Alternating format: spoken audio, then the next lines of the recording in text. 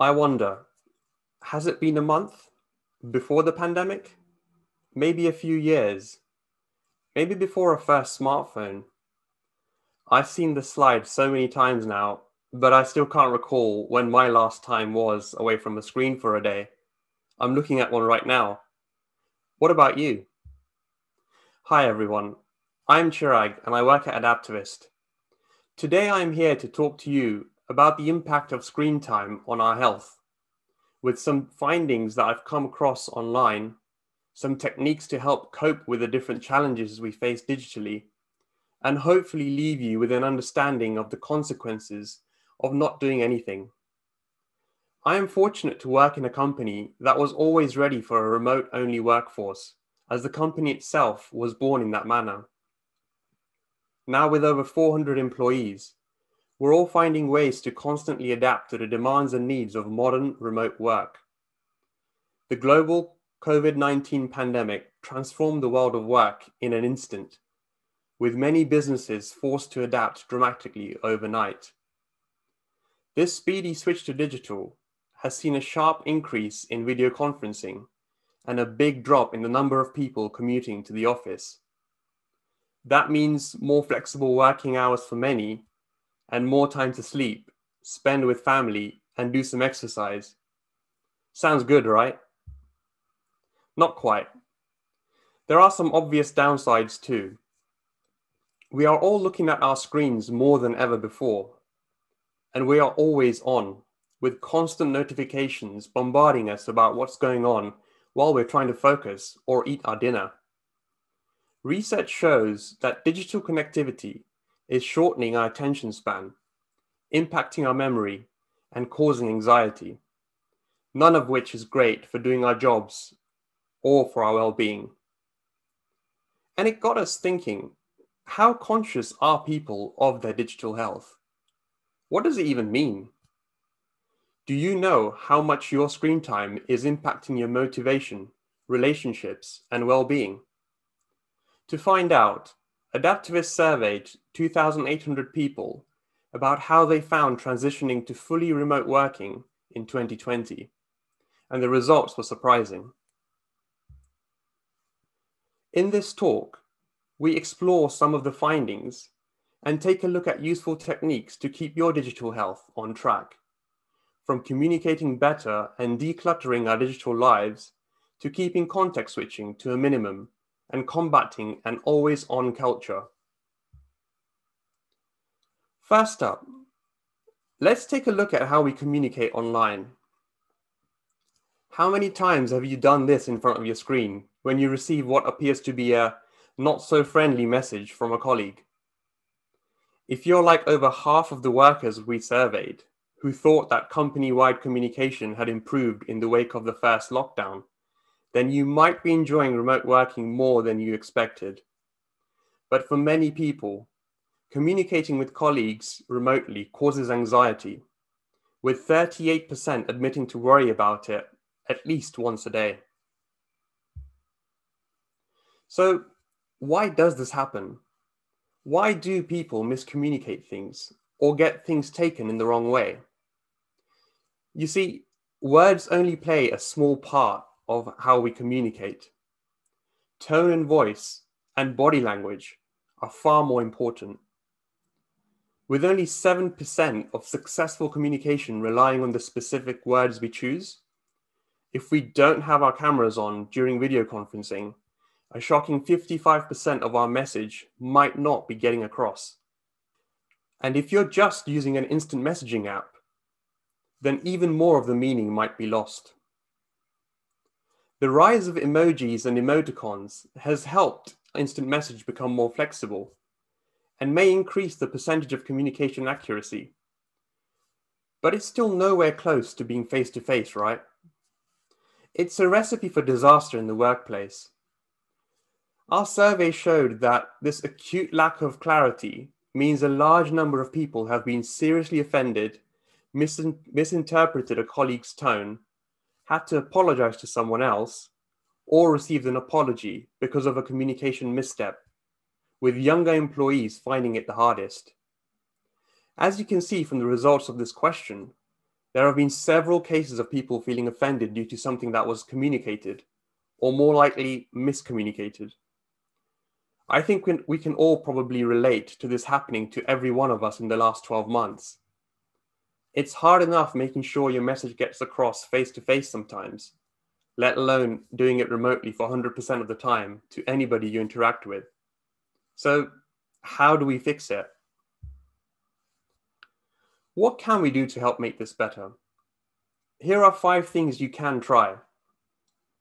The first one, always ask yourself, if I was saying this face to face, how would I say it?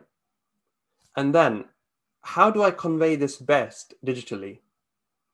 Once you know the answer, you can decide which platform works best for your message. Next, if you're connecting with someone new, try and avoid short messages without any context, especially via instant messenger. Remember, they don't know you yet or your tone, so meaning could get lost in digitization. The third thing to remember is that good manners and personal attention go a long way. It might sound obvious and you'll be really surprised, but don't forget to ask people how they're doing or smile when you're greeting colleagues on a video call. It makes a big difference. And don't be offended if people don't reply to messages straight away. If it's urgent, try a video chat or phone call. Likewise, if you can't get back to someone straight away, let them know you're tied up if it's going to take you a while to reply. Finally, we know video can be tedious, but in team calls, try to keep yours on. It helps create a feeling of togetherness. If you need a break, just let people know so they don't think you're being rude. Now that we've talked about communication etiquette, let's move on to talk about the digital hoarding that we all do. You may think you've cracked the communication etiquette, but do you ever feel overwhelmed by all the apps, folders, and files cluttering up your digital world? Are you a digital hoarder? What is digital hoarding? Digital hoarding is the accumulation of digital files to the point of loss of perspective, which eventually results in stress and disorganization. Even mild hoarding can make you feel overwhelmed by a computer. If your hoarding tendencies are slowing you down, causing you stress, or making it harder to get the job done, it might be worth addressing the issue before it gets out of hand. Okay, enough of the talking. Let's show you an example of what digital hoarding looks like. Does this look familiar? If yes, then you are a digital hoarder. This isn't just limited to your desktop, by the way. You can be hoarding apps and files on your phone too. I always relate it back to reality. How would you feel if you walked into a room full of unorganized junk? It takes its toll on us just looking at it physically, and the same applies in the digital world. Okay, we've seen an example of what digital hoarding looks like and how that can make us feel, hopefully bad. How does this make you feel? I look at this and find it peaceful to look at. Although I have a colleague who'd still say to me, Chirag, those are far too many icons on the dock. Seriously, her desktop is the cleanest I've ever come across. Now, the ones who are really paying attention will have noticed that Google Chrome is open in this desktop. Let's have a peek and see what it says. So hoarding also applies to your browser tabs. This is something I'm guilty of to this day. So there are a number of obvious problems caused by stockpiling data. First, you might be wasting a lot of time that could be better used for something else. Did you know that workers spend 45 minutes a day searching for information between different platforms? Second is a security concern that arises from not knowing where all your data is stored and if it's adequately protected. This might not impact you directly, but it could be hugely detrimental to your company. Third, The worry of losing vital documents could be causing you some serious underlying stress. This could be impacting your health in the long term. And fourth, whilst the cloud might seem infinite, but the more you save, the bigger the servers required to store all that data for all of us. And that's one big carbon footprint for the planet, which is perhaps a topic for another time if we still have it. I mentioned this in the previous slide, and I think it deserves a bit more limelight. 45 minutes per day, that's nearly 4 hours in a working week. And that's just one worker. What about your whole team, department, company? That's a lot of mental maths, I know, to do on the spot, but more importantly, that's a lot of wasted time. 45 minutes is a decent time to get a workout, or get some fresh air, or attend to something, or unplug. So how can you tackle hoarding for good? Here are 4 key strategies I'd recommend for staying on top of all that virtual stuff. I'd start off by giving your desktop a detox, scheduling a regular slot each week to organize files into clearly labeled folders. And don't forget to empty your trash. Make sure your dock is free from unused apps so you can find what you need in an instant. Number 2, give your inbox a long, hard stare. And I mean a long, hard stare. If you've got hundreds of old, unread emails and you have no plans on opening, delete them. And delete actioned emails you have no further use for as well. File away actioned emails that you want to keep into clearly labeled folders so you can find them in the future and find them quickly. And set up filters so that new emails can automatically move into those specific folders too. Step 3 is to take care of your tabs.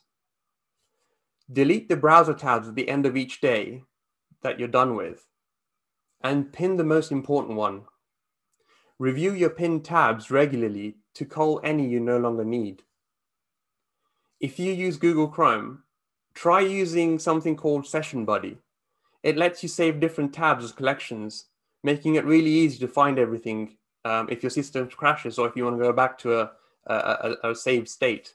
The 4th strategy is to implement a monthly audit of your photos, downloads, and any other data. Ask yourself if you really need to hang on to everything. Again, it's a bit like in real life in a physical room. Sometimes you hold on to things that are sentimental but are really of no use to you. And sometimes it's just about letting go. You can make it more fun by listening to some music or your favorite podcast whilst you're doing it, so it doesn't feel more like a chore.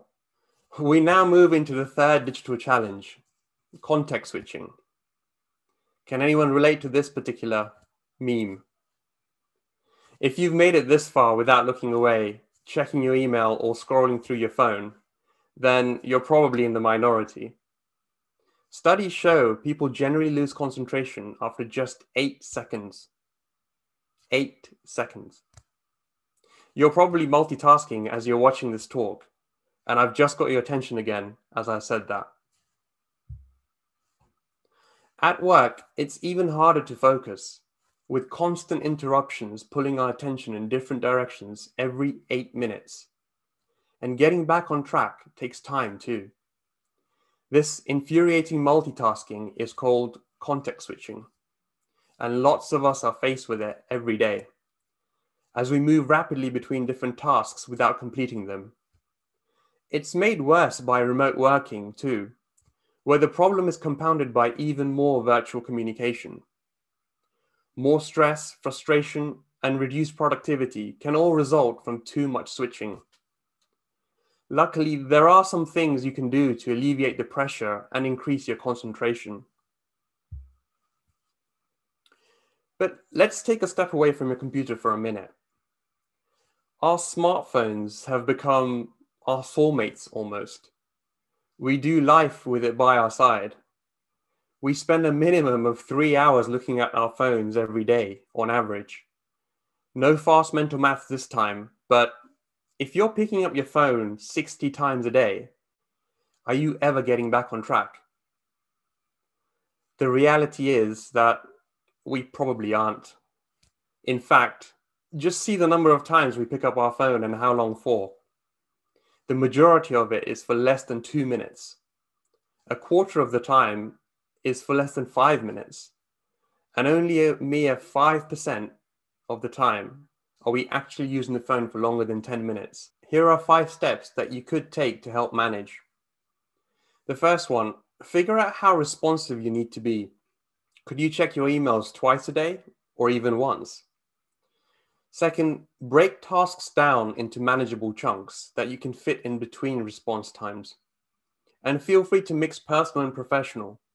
This is about planning your day, and both worlds are important. Third, schedule those tasks in your calendar for a clear plan. Fourth, keep others in the loop to manage expectations about when you'll respond. And fifth, keep assessing what works to improve your system as you go.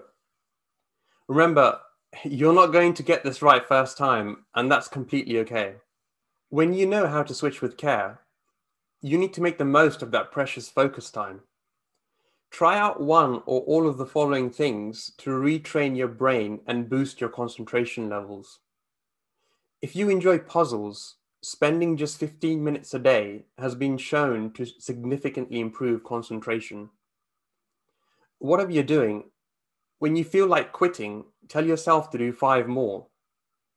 That might be 5 more minutes, 5 more email responses, or 5 more slides for a presentation. Or you could just read for pleasure. Leave your phone in a different room, however, and try and read without stopping for 30 minutes. You might find it hard at first, but soon you'll get the hang of it, and hopefully you won't want to put that book down. Another proven technique for time management is the Pomodoro technique. This is how it's done. Choose a task you want to complete, then set a timer for 25 minutes. Start working, and when the timer rings, make a check mark in a piece of paper and take a short break, about 3 to 5 minutes. When you have 4 check marks, take a longer break. Reset your check mark count to 0 and start again. Hopefully you understand the importance of maintaining focus and context switching to a minimum. We're now entering part 4. In a world where we are never bored, it's important to practice the art of doing nothing too. Letting your mind wander without any distractions is how you can problem solve effectively and be more creative. To be more bored, you could try strolling around your neighborhood, if it's safe to do so, or sitting in the park without looking at your phone or listening to music. Being more bored is essentially spending time without technology. If you're sick of the rings, dings, and desktop alerts constantly interrupting your trail of thought, you are not alone. This always-on culture has become the new norm. Sure, being connected has a number of benefits, but what about the drawbacks? These are some headlines from well-known news and publication outlets highlighting the impact screen time is having on us. It's no surprise that the last 12 months has seen a rapid increase in the number of hours we spend looking at a screen. But I don't think we actually realize its true effects on us. And I don't think some of us will until something gives way. I thought I'd share with you what my own personal screen time has been like in the past few decades and how the pandemic has impacted me. As you can probably tell, I came to realize this was an issue for me not that long ago. In fact, I'd probably say perhaps 6 months ago is when it really hit me, as I was trying to focus on a task at work, but my mind kept wandering and I kept getting distracted. I'd randomly open a new window and start surfing YouTube or the news, or I'd look at my notifications on Slack every few minutes. Or I'd try to review my team's work and then get lost again. It was driving me crazy, and it became a big issue for me. But I've made some changes that have really helped me, and I hope that they can help you too. Not switching off is detrimental to our health. It increases stress, interferes with life at home, and makes it much harder for us to focus when we need to. The survey showed that 1 in 4 people find it hard to switch off at the end of the day, because they're either tempted to keep working or other people expect them to be contactable outside of typical office hours. So, what's the alternative? Some workplaces have dedicated times of the day when everyone focuses on communication, so the rest is freed up for other tasks. Could this work for you and your team? In France, companies with more than 50 employees have set out hours when staff shouldn't send or respond to emails. If your company is not cooperative, there are some things you can do as an individual to make a real difference too. Start by switching off notifications on your desktop and close your email browser when you're focusing. Set boundaries by making everyone aware of your office hours in your email footer, and set up automatic replies for outside of these hours. Really important, this one. Put your phone on silent and face down, or leave it in another room altogether. Don't be on when you are off. So if you're taking a holiday or if you're off sick, fight the urge to check in. You can set status on communication platforms to in a meeting or out to lunch when you're busy so people don't expect you to reply. You can also do something such as focus hours so people know you're focusing. Some of these listed might be items you've tried already. Find something that you haven't tried yet and make it part of your test next week. Part of making new habits is preparing your environment to enable it to happen. So try to do something the night before that helps you the next day, even if it's something as small as putting your yoga mat on the floor ready for next morning. Talking of yoga mats, one of the biggest things that has helped me keep sane and regain my focus is meditation. Last year, when lockdown kicked in, I attended virtual meditation classes regularly, and I haven't looked back since.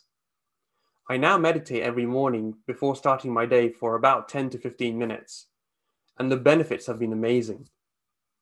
I feel like I can really focus on the task at hand now. I can listen attentively, and I'm able to manage my stress much better. Some of you may be familiar with meditating. Some have tried but haven't quite got the hang of it, like I did at first. But like with everything else in life, regular practice can help. Okay, now I've been talking to you all for the best part of 20 minutes, and I hope you trust me enough to try some meditation with me. I'd like you to close your eyes and imagine yourself in your happy place, whatever that is. For some, it might be in the beach or surrounded by nature, or resting on your loved one's lap. Whatever your happy place is, really picture yourself there and think of all the details. What does it feel like? What does it smell like? What does your breath feel like? How does it sound like?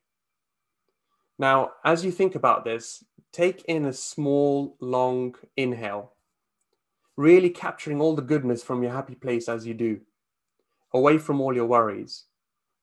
Now hold your breath and bring to forefront all the issues that are troubling you today, however big or small. Bring them to your forefront, but don't go into the details, just have them be there. And slowly release your breath through your mouth and imagine all of those issues going away as you do so. Make it as a long and slow breath as you can, and slowly resume back your breath back to normal. And open your eyes, of course. Now, how did that feel? Hopefully, it did some good. We all get hung up on our day-to-day that we don't have time to take care of ourselves. Could this be something you could try to fit into your life? Being aware of your digital health is really important, from communicating effectively with colleagues and managing digital hoarding, to taking control of context switching and knowing when to turn devices off for some downtime.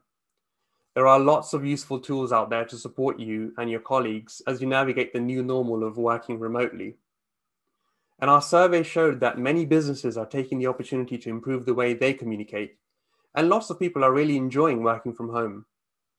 But remember, good communication isn't relentless communication. We all need to learn to balance video meetings with important problem solving and creative tasks. Keep context switching to a minimum and avoid blurring the lines between our work and personal life. Only then will we be happy, motivated, and focused enough to do a really good job. As we come towards an end, you all may be wondering, Chirag, Yeah, this is helpful, but there are so many things to remember here. Where do I even start? And I'd probably leave you with these three things. Start to be more aware of what you're doing, of what you're saying or not saying. Try to be more present in today than worrying about what happened yesterday or what's going to happen tomorrow. I know it's hard at first, but once you get into the habit, it will really come into its own. And finally, it's okay to be bored sometimes. Make time for time without technology. Connect with nature or yourself. Meditation can help with all of these, but you have to try and do what works best for you. We are all different, but it's up to you to find your own inner peace. And my message to you all today is to try. The future you might thank you. But I want to thank you so much for your time today, and I truly hope you found this talk useful. I'd love to connect with you all later, so please feel free to reach out to me. I also want to thank Atlassian for giving me this opportunity to speak at this year's Team 2021 event. And I want to say thank you to my employer, Adaptivist, for allowing me to use their survey as part of the talk. If you're struggling to know how to stay digitally healthy and want to know more, feel free to check out the Digital Etiquette Report for lots more useful advice. Thank you once again and stay safe.